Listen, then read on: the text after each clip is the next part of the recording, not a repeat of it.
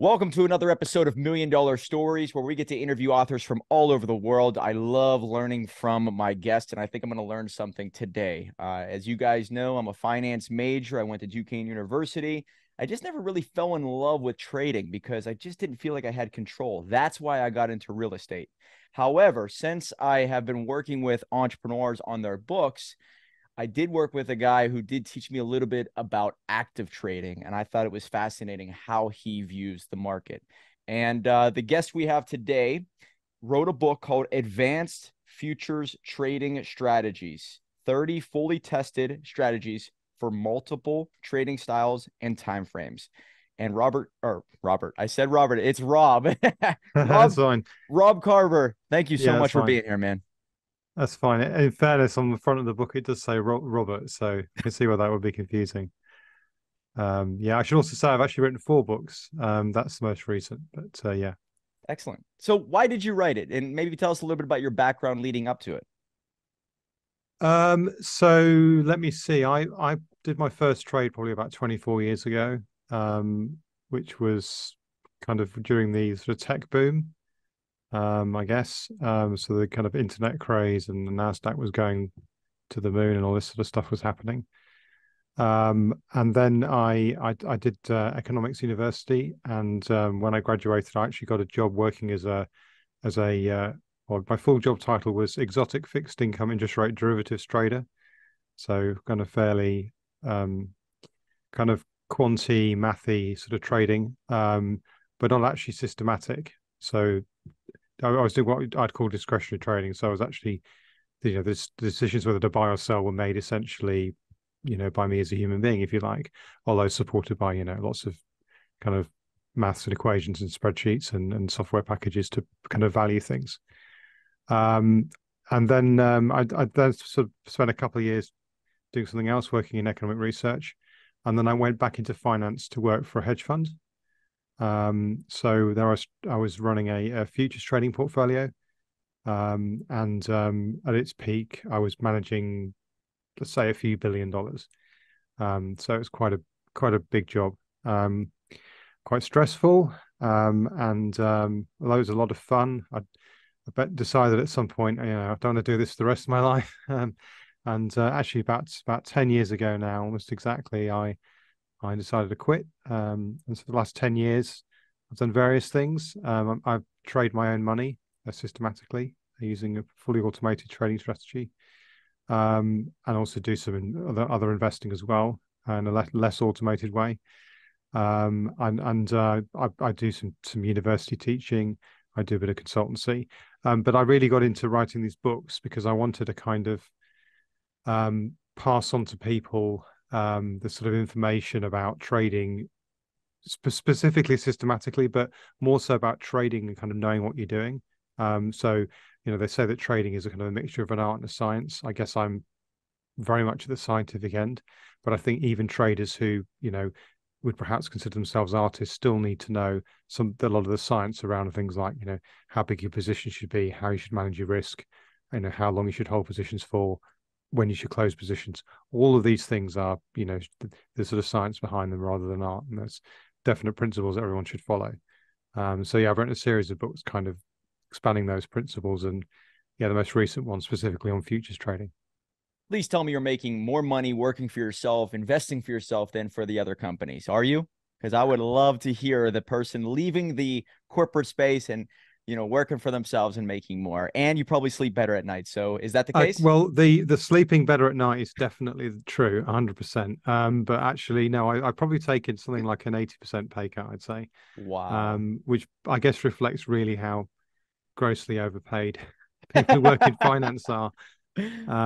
Because 20% of what I earned before is still plenty, shall we say, Yes, and that makes a without lot of getting into sense. details. But So when so you're yeah, managing billions, right? That's what you're saying is that it's a different animal as compared to yourself. That makes a lot of sense. yeah, For my audience, they might not know what futures trading is, and I think a sure. lot of my audience knows about obviously forex and crypto and just stock trading in general. But I just want to give them the classic definition. Futures trading involves buying or selling contracts that obligate the trader to purchase or sell an asset at a predetermined price on a specific future date. I will say that to me is super complicated. And the reason why is because you need to have a vision of the future, in my opinion, or a great understanding of the market more so than anybody else around you. What I've realized is that if I'm able to understand the market now, I could probably pick out what's going to happen over the next 2 to 3 months, but I don't know what date and I don't know what the price is going to be. I just kind of base it's going to go up or down. Case in point, I was able to see in 2020, 2021, when Biden got in, I thought to myself, what would he do? What is his regime going to do? Okay, he's probably going to print a lot of money, and I think he's going to raise interest rates. So my investment strategy was, why don't I get into real estate more, be a little bit more bold on that, because I think it'll be the more they print, inflation's going to go up, raising the value of the property. But also, as interest rates go up, it's only going to hurt the middle class and lower class, so they're not going to get into investing. So it's going to be a great window of opportunity, and the rich will get much richer. So I saw that, but I didn't know the time frame or whatnot. How are you able to look at the market and see? I don't know how far out, 6 months, a year, 5 years. Tell me what you look at to make a position. So trading futures isn't that different from trading the underlying assets. So, one of the nice things about futures is you can have futures in different things. So there's futures that cover for foreign exchange, for example. There are a couple of futures that trade crypto. There's plenty of futures trading where you can trade bonds, for example, or equities and so on and so forth. The price of the futures is very closely tied to the current price of the asset. So if you look to the S&P 500 spot price, which you can trade very easily by buying like the SPY ETF, for example, and you compare that to the price of the next futures contract, which there's one that's expiring in a few days, but if we move ahead to the one after that, which will be expiring in March, you won't see a big difference in the price really. And the kind of relationship in those two is driven mostly by things that are pretty easy to kind of estimate. So really betting on the future is not really that different from betting on the current price. The kind of sort of forecasting you have to do isn't significantly different. There are a few nuances in how the price is different, but it's not that different. So there's nothing. I mean, the thing about futures that's potentially the most dangerous, I suppose, is that you can get a lot of leverage with them. So that makes them a lot riskier than just buying stocks with cash, for example. But once you've kind of accounted for that, trading futures isn't that different from trading anything else. It's just a very convenient way of trading lots of different assets, whereas trading a lot of these underlying assets is potentially quite hard. So do you have some type of calling to a certain industry, or do you look at the market in general? And I guess that kind of leads into probably one of your skill sets is not to be emotional, right? You're very logical, you're very analytical. And I would think that the reason why the market is what it is because people are emotional. Therefore, there's many giant swings, which means if there's an attack on the country, a war starting, or a politician says something, things can swing really fast. So I don't know if you stay in you have a buy box or you look at the market in general, and how difficult is it to stay in this game if you have any type of emotional response to what you see out there? I guess there's sort of two separate questions there. One is in terms of what I'm actually trading. So most of the time I'm trading. Say if I was trading equities, I'd be trading the index futures. So I wouldn't be looking at individual companies in the S&P. I'm not looking at Apple. I'm not looking at Tesla.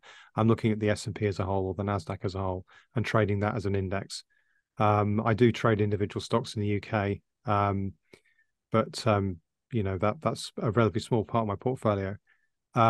In terms of emotion, so actually, I would say I'm not actually a very good trader because I do get emotionally attached to positions like most people do. And in the past, when I've not traded in a systematic way, when I've traded on gut feeling, if you like, or some kind of analysis without any kind of system, I have consistently found myself making errors about being greedy. Well, the classic greed and fear, right? So getting greedy about a position or being afraid about a position. And that's why I trade systematically. So I wouldn't say, I probably come across as, as a very kind of analytical emotionless robotic guy, but actually when it comes to trading, I'm probably just as emotional as the next guy, which is why I personally like to trade systematically, and that's how I deal with that.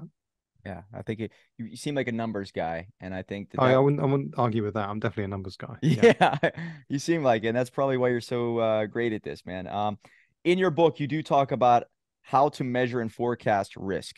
Now, I think that if you can manage risk, and if you can handle it emotionally, and then you can, bring out your best whenever risk is at its greatest, I think that makes you a great entrepreneur in general. And I think that makes you a great leader. So, I mean, there's probably things that you're talking about in this book that transcend investing, but how do you measure and forecast risk? Um, well, I guess in a basic sense, you're trying to work out, what the likely um, sort of upside and downside of a particular position or your whole portfolio is, and you're doing that most of the time based on historic data. So primarily, I'm looking at the last 30 days of price movements and saying, okay, I'm kind of, and that actually is a pretty good forecast for what price movements are going to be in the short term following that. So, let's say if I hold my positions for a month, it turns out if I look at returns over the last month, that's a pretty good guide in terms of deviation as to what the movements will be in the future. So actually, that kind of forecasting of risk in financial markets is quite good. We can forecast risk pretty well. What we can't do as well is forecast returns, or we'd all be rich. It's much harder to say what returns will be over the next month, for example. If you can get it right 51 out of 100 times, then you're probably doing quite well.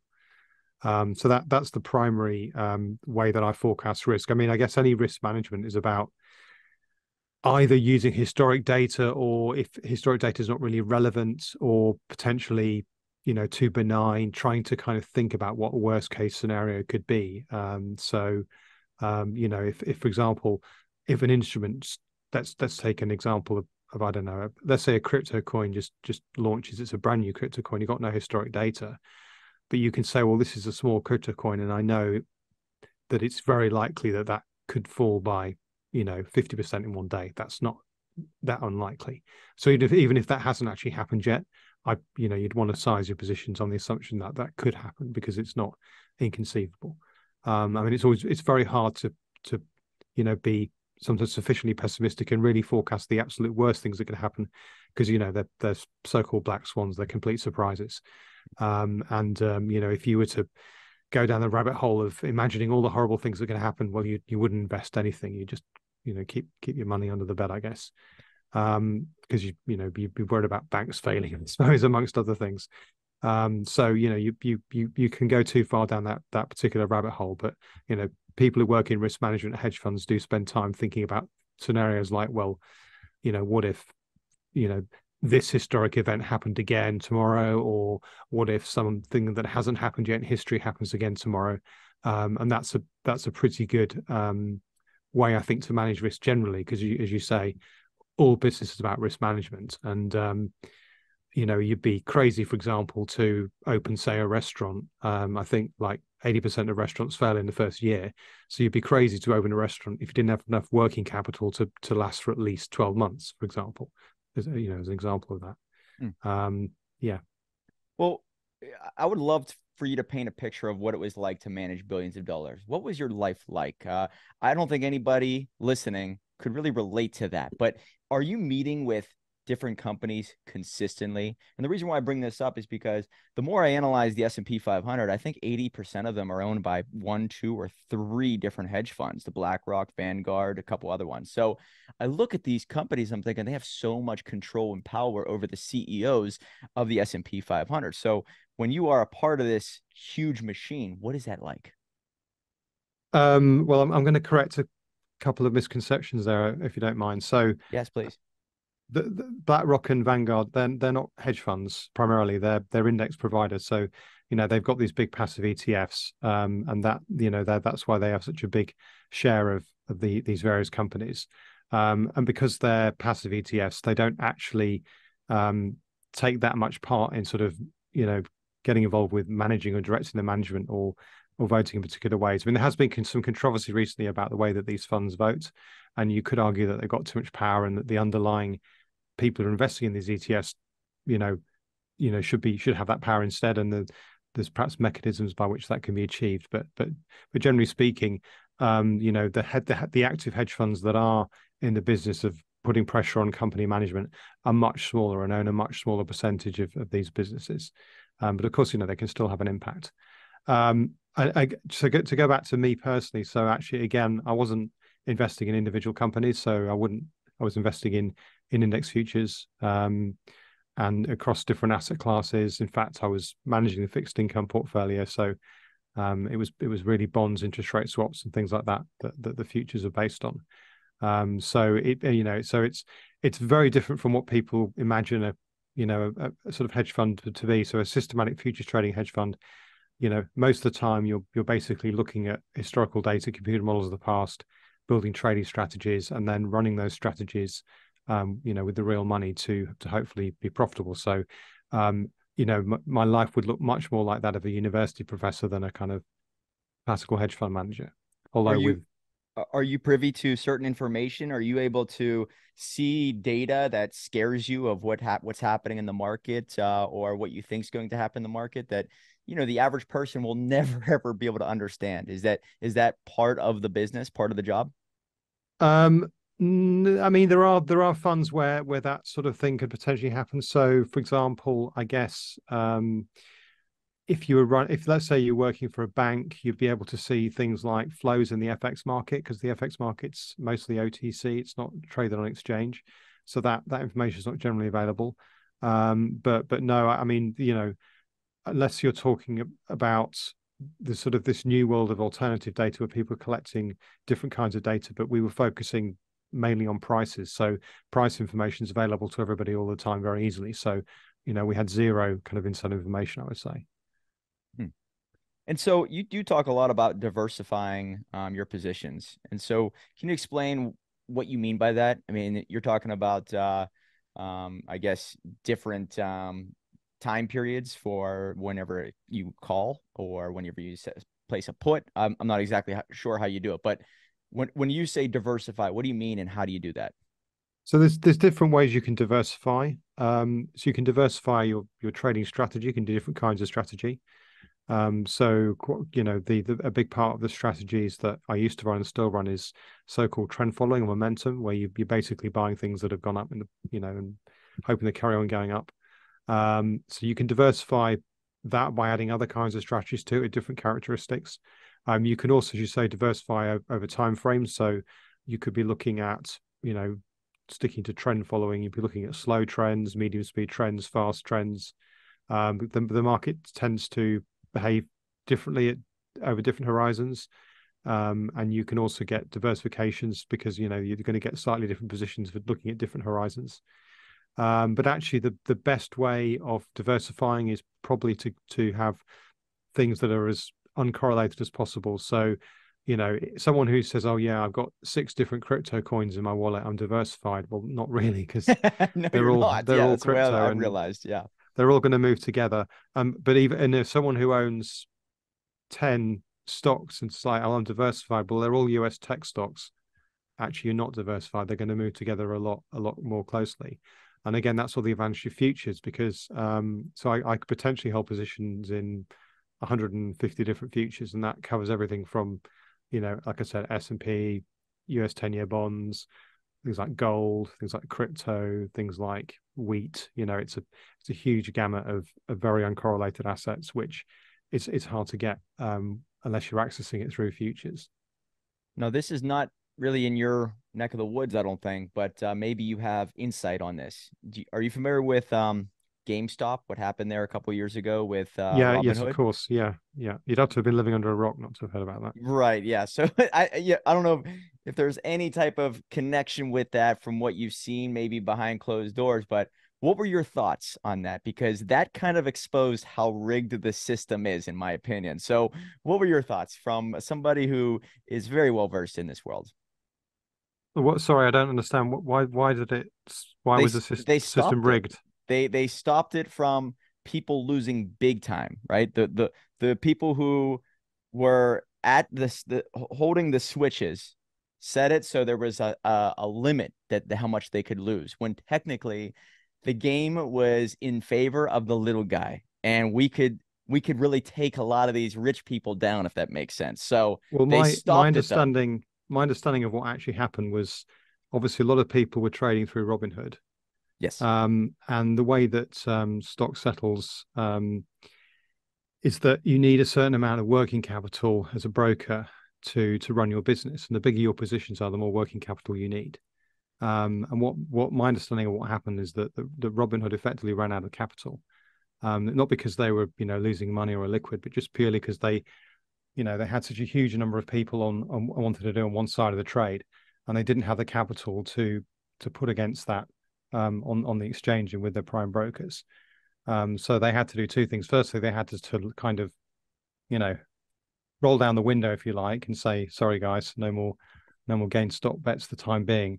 And then they had to go and borrow, I think it was $8 billion. I don't know the exact number, but it was a lot of money. Let's borrow a lot of money very quickly to support the size of those positions. So I kind of disagree with you saying that it was sort of a deliberate decision by some kind of dark behind the curtain establishment figures to go against the little guy. I, That's I it's respect not the your opinion. case. I looked at it as a casino, and the gamblers were winning, and the casino said, "Whoa, whoa, whoa, whoa, we're stopping. Never mind, we're done. That's it."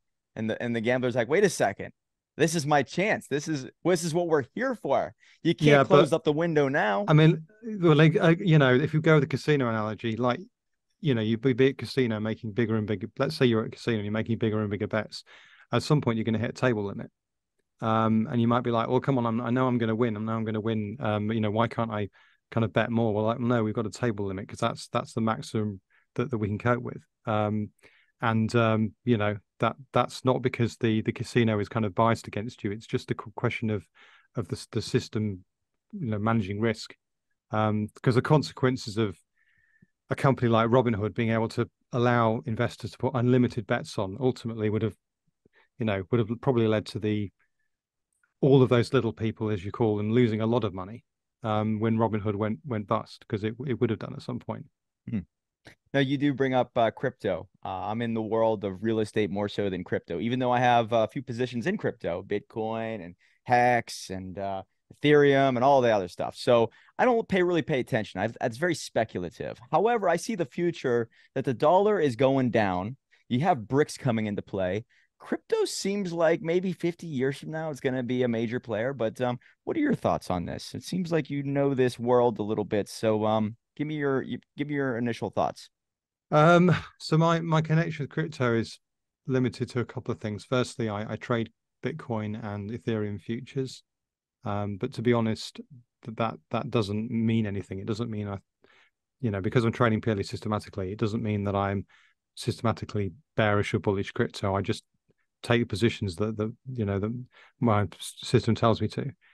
I'm also a consultant to a crypto hedge fund, doing research for them.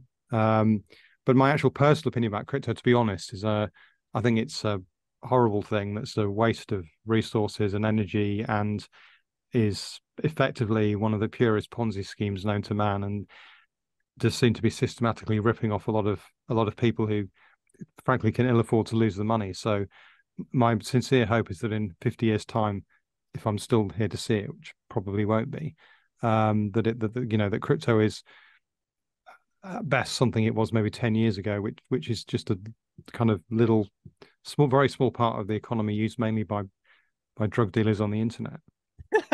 You're an honest man. I love it. That's great.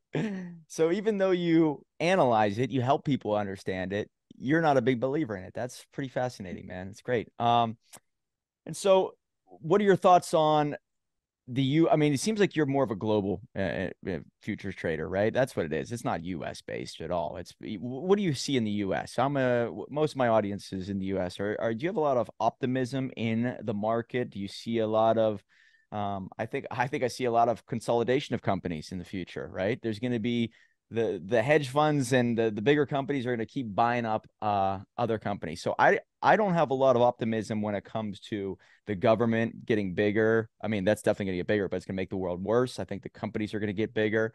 I'm a big believer in take back control of your life and start a business, get multiple revenue streams. And yes, invest in the market because you can have your money work for you. But I don't think that it's going to get better when it comes to the market itself. So maybe that's just my position. What do you see in the US? What are your thoughts?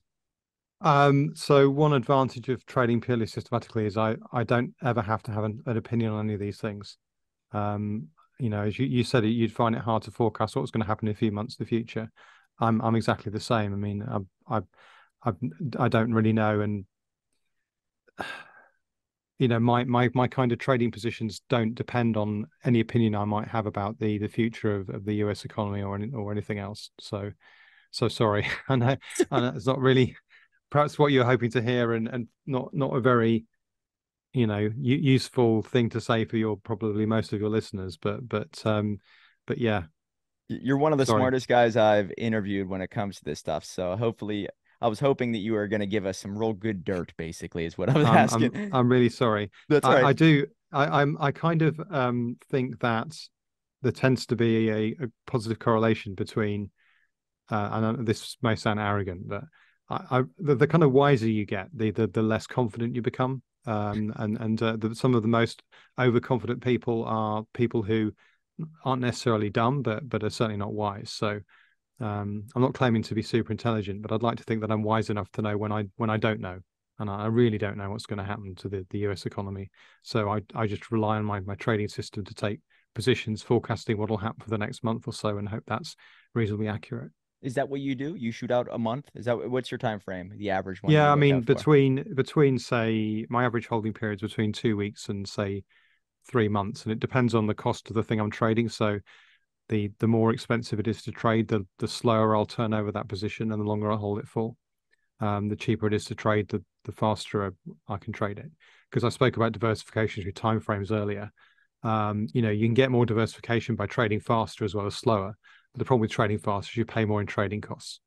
I'd say that the one thing that most people don't pay enough attention to is trading costs, and that's true of a lot of entrepreneurs starting businesses as well. Actually, I think a lot of them look at the revenue and think they're doing really well, but they don't look at the costs, and actually they may be making a loss. And it's not until the bank account's empty that they realize where they've gone wrong. Is there a software program or a couple different software programs that you recommend that could help someone become excellent or even decent at futures trading? Like, is there anything you're using that's, would be a great value add to the listeners? I mean, the problem I struggle to recommend anything. I actually write all my own software. And I think if you're kind of serious at this, you probably need to. I mean, there are commercially available packages that will allow you to run simple systems.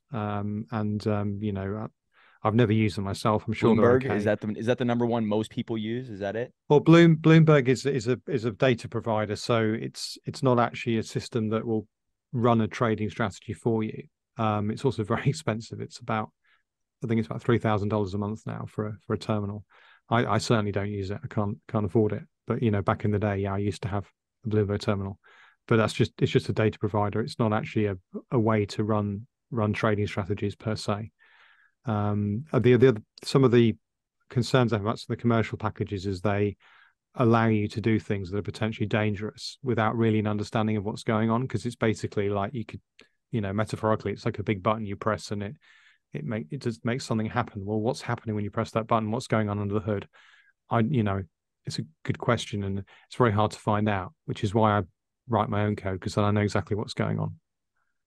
When I was in school, that's all we used was Bloomberg at Duquesne University. So they lived by it. But it was funny. While I was in school, they kept showing a guy named Jim Cramer on TV. Like he was the go-to guy for investing. And the older I get, the more I realize he's just a face. He doesn't know shit, I don't think. So personally, I look at him and I was like, all right, whatever he's doing, I got to do the opposite. Because if you look at his trading, it's terrible. Actually, the somebody launched a few years ago a fund that exist. All it did basically was bet against Jim Cramer. And he did really well, I bet, right? Well, I don't think it did that well or that badly. I don't think he was a very good contrarian sell signal, I think he was primarily on TV because he was entertaining.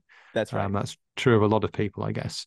And I guess I watched him a bit, and he does. There is a bit of kind of content in what he says in terms of educational content. So the problem is the more if you go on TV and try and be educational and teach people stuff, um, people just aren't interested. It's not entertaining. They'd rather listen to somebody, like I said earlier, who's overconfident, who's willing to give overconfident predictions. People that's what people like to follow. And I guess, being cynical, the same is true of politicians as well. Anyway. True, man. Yeah, that is absolutely true. But so who did you look up to? Was there an investor? Like, were you a Charlie Munger fanatic? Did you read all of his books? It's unfortunate he just passed away recently, but Warren Buffett was the go-to guy for us to follow while I was in school. And I just, these are icons. These are unicorns, basically. They know, and their lives are all about understanding cash flow and maybe boring companies, but making a lot of money, not in the short run. It's all about the long run. So who did you look up to? Were you kind of analyzing certain people's strategies and mimicking them? I mean, I do like Warren Buffett and Charlie, may rest in peace. And I like the way that they talk about the markets, and the way they talk about companies. And it's all, very, very sensible. And they have that trick of telling you stuff that's true whilst also being entertaining and funny. If you read like the Berkshire Hathaway annual shareholders letters, for example, there's not many times I could say, "Oh, read this annual report; you'll find it really fun." It's not true of almost any company's annual report. You read those annual reports, and they're both good to read and also, very informative. Um, the kind of investing that Warren Buffett does doesn't have a lot in common with what I do now. I'd say if there was a person out there who's, the kind of the Warren Buffett, if you like, of systematic trading, it would be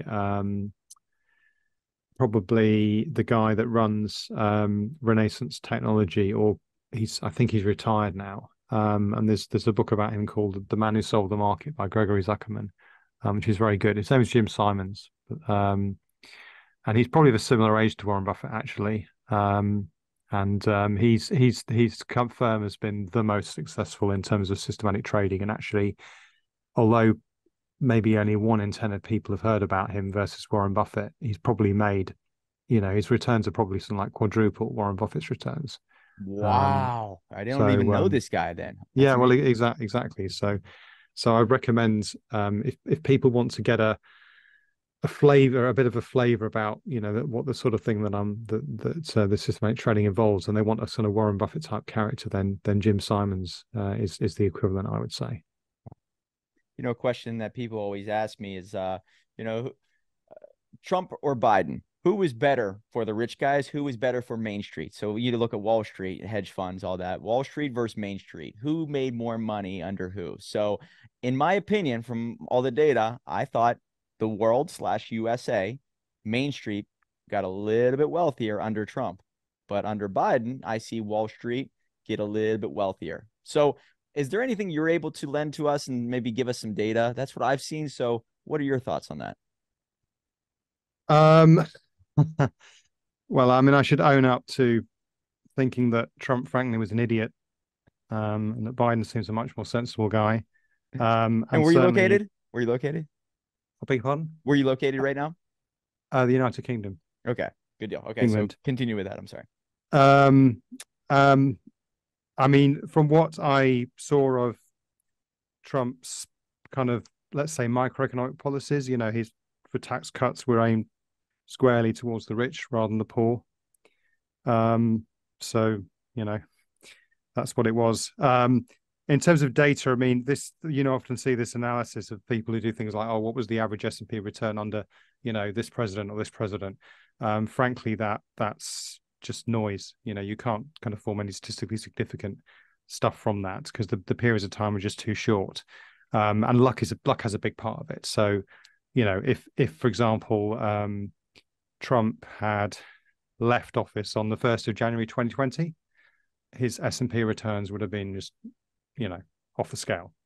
Because there was, like in 2017, I think that the market did not go down at all. And that wasn't necessarily because he was doing something that was favoring either the economy or Wall Street or what have you. It was just, frankly, just luck. And of course, the pandemic happened, and that was just bad luck, and that was very bad for stock market. So yeah, I I haven't looked at the data. I don't think the data would tell you anything informative. Like I said, if I look at things like tax policy, I can certainly see that Trump was much more in favor of people like him than other people. And as I said, I think he was an idiot, frankly. But there we go. You're an honest man. I like that. I disagree with you, but you're an honest man. Um, and this is not financial advice for anybody listening, but what are you bullish on? What are you bearish on in the near 6 months, 1 month, whatever you want to look at? Uh, okay, you're gonna have to bear with me because I don't actually know. So because I trade systematically, my system kind of just runs itself, and unless I explicitly go and look, I can't tell you what positions I've got on. So if you just bear with me 1 second. Yeah, this is fascinating. Guys, if you're paying attention, automation, right? Seems like you have computers working for you, and that's how you have this freedom. So I'm a big believer in using software to automate your life and having some virtual assistants and then also having AI on your favor where it is necessary. So I like what you're saying there, man. So I've these some a lot of these positions may obviously not be very applicable to people, but I can tell you that let's see. So I've got short positions in gas, natural gas, live cattle, US 2-year bonds. So I think the interest rates are going to go up in the near term. And I'm also short the euro versus the dollar. So I think the dollar is going to strengthen versus the euro. I've got long positions in iron ore, in China, the Chinese renminbi yen versus the dollar. So I think the dollar is going to weaken versus the Chinese currency. I'm long Korean bonds. I'm long the Nikkei, which obviously is a Japanese stock index. I'm long Mexican pesos versus US dollars. I'm long Bitcoin, which we've been talking about, obviously. I'm long crude oil. I'm long the Taiwanese stock index, and I'm also long the Japanese yen versus the euro. So that's consistent with being short the euro versus dollar. So I'm quite bearish on the euro, I'd say. So I don't have any position at the moment in say, like a US stock market. Wow. So because the signals are not strong enough. There's no kind of clear direction for me at the moment. Interesting. Now, I am a big fan of a book called The Creature from Jekyll Island. Have you ever read that book at all? I haven't, no. Oh, you would love it. Anyway, it talks about the creation of the Federal Reserve in 1912 and the removal of the gold standard, the beginning of it, and then Nixon taking us off the gold standard in 1971. Now, it doesn't talk about Nixon in that book, but the creation of the Federal Reserve. Overall, do you think that was a good thing for the world or a bad thing? Um, I guess with this kind of question, I find it hard to answer without considering what the counterfactual would be. Like if the Federal Reserve didn't exist, like what would the alternative be? And so I'm probably going to misquote Churchill. Churchill said that democracy is the worst form of government we have, apart from all the other ones. Um, I kind of think that the Federal Reserve, or indeed the kind of, let's call it the sort of classical West, sort of central banking system that we have in most developed countries, most advanced countries, there's not a massive amount of difference between the way the Fed works and the way that the Bank of England works in the UK, and the way that the Japanese central bank works, the ECB works. There are differences, of course, so both the ECB and the Fed are federated systems, so they're actually formed of individual banks, whereas the Bank of England is a single entity. But in the grand scheme of things, that doesn't make much difference. So I think they're probably the worst form of, kind of managing the monetary economy that we've got, apart from the alternatives. I can't think of an alternative that's better, that's been tried, that would have been more successful, to be honest. You classify yourself as a capitalist, full-on capitalist? Um, I mean, well, yeah, I suppose I do, but I also believe that and you probably inferred that from my earlier comments about Mr. Trump, that I believe that there's also a role for a government. If I look at countries that don't have governments or don't have stable governments, then generally speaking, they're not great places to live. I think there's quite a strong positive correlation between actually the size of the government and how nice a place is to live, up to a point. So North Korea, I guess, is probably not a great place to live, has a big government. But you look at somewhere like, I don't want to pick on them necessarily, but it just comes to my mind, somewhere like Somalia, which doesn't have an effective government and is not a very nice place to live. And I think, and I know you're going to disagree with me on this, but I think, a lot of European countries with bigger governments than the UK and certainly the US are much nicer places to live, particularly if you're not rich, than countries with smaller governments like the US and to a lesser extent the UK. Hmm. I guess that, that's a pretty fair description of what I think. Hmm. So it was the reason why I asked is I didn't know if you're a big fan of Milton Friedman. He's an economist in the U.S. back in the day, and I didn't know if you followed his books or his speeches, but they're incredible. So I didn't know Yeah, if I've you got liked two. his I've stuff. I've got 2 degrees in economics. So obviously, I've heard of Milton Friedman and read You a quite a bit of fan? his stuff. Fan Sorry. or no fan of his stuff? Um, I mean, I guess he's okay. He's not my favorite economist. Probably not my top 20. I would describe, if people who are familiar with the sort of kind of classical bifurcation of economics in the 20th century, you either say you're a Keynesian or a Friedmanite. John Maynard Keynes was the is the kind of anti-Friedman in ways. He believed in a much stronger role for the government than Friedman did obviously. And Hayek is the other guy, obviously. So yeah, I'm definitely much more of a Keynesian than a Friedmanite or a Interesting. Hayekian. That's a word. I got to do more research on him. I don't know that one. And last two questions I have. Imagine you working for a hedge fund again, you quitting what you're doing and going back to a hedge fund. Would you rather the CEO of that hedge fund to be Trump or Biden? This will help out our audience. Who would you rather as the leader? I mean, let's be honest. One created $1 billion company in the private sector. One became a millionaire in government. Who would you pick? Yeah, one got given a lot of money by his father and went bankrupt several times and you know has been done for cheating on his taxes. But um, I can't imagine. Well, I can't actually. I don't really want to go back to work in hedge funds, but I can't imagine there'll be any amount of money that would make me have to stay in the same room as Trump for longer than 5 minutes. Never mind work for him. I mean, uh, no, I don't think either Trump or Biden would necessarily be very good at running hedge funds because they've got no experience in that area. So, yeah. But I can uh, imagine that working for Trump would be just the most horrendous experience. So, yeah, that's a very clear answer for me. Uh, I like your style, man. You don't even hold back. You know where I stand. You're not afraid of it. That's great. Last question I ask all of our guests. Is there a book that stands out that you recommend to our audience? Maybe a book that got you to fall in love with trading or just business in general. Reason why I ask is because my whole life was based off of a book called Rich Dad Poor Dad. At 22 years old, I read it. It changed my life. It got me to fall in love with reading for the first time, got me to fall in love with writing. And then I realized, why in the hell didn't school give me this book? Because it taught me how the wealthy think as compared to the poor. And that changed my life. So that is crucial to my character at this moment. So anything like that for you? Um, I mean, it's great that that book got you into reading and writing. I happen to think it's a very badly written book with a poor message, but that's another story. Um, I mean, I can tell you the book that kind of got me into this industry. It's a book called The Predictors by Thomas A. Bass. And it just, it's an entertaining read. It's nonfiction. So it's not, it just gives it gives you a good flavor of and it got, for me personally, I read this and thought I've got to do this, I'm compelled now to get into this industry. So it had probably had a strong effect on me as Mr. Kayowski's book did on you. He's also written an earlier book called The Eudaimonic Pie, which is about a bunch of people trying to essentially break roulette using toe-mounted computers. This is in the kind of 1980s, before computers were much smaller than they are now. So they had to build these computers themselves and put them in shoes and stuff. It's a very entertaining read. Yeah, so The Predictors by Thomas Bass.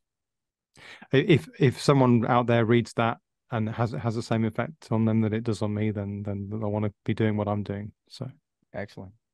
Guys, the book is called Advanced Futures Trading Strategies by Rob Carver. You're obviously well educated. You know your stuff. A little misinformed when it comes to Trump, but we'll fix that later. Don't you worry about that, sir. Anyways, it has been an honor to talk with you. Is there a way for people to reach out to you via social media, a website, anything? Because you are by far the most knowledgeable when it comes to this industry Yeah, that I'm I've quite interviewed. hesitant to tell people what my Twitter handle is because I've got a horrible feeling that the sort of people who might be listening to this are going to kind of pile on, call me a lefty and a socialist and all kinds of No, we're other. good guys. We're the good guys. Okay, well, my Twitter handle is investing idiocy, and my website is systematicmoney.org, and from there you can go to my blog and other social media and find out more about my books. So find them on X, not Twitter, on X. Oh, All right. I, I'm I'm not a big fan of Mr. Musk either, so I'm going to Oh, insist on man, calling it Twitter. you teach me about trading. I'll teach you about great leaders. All right. Let's sit down another time. It's been an honor to talk with you, Rob. I really appreciate it. Remember, guys, $1 million book will lead to $1 million life. Right on.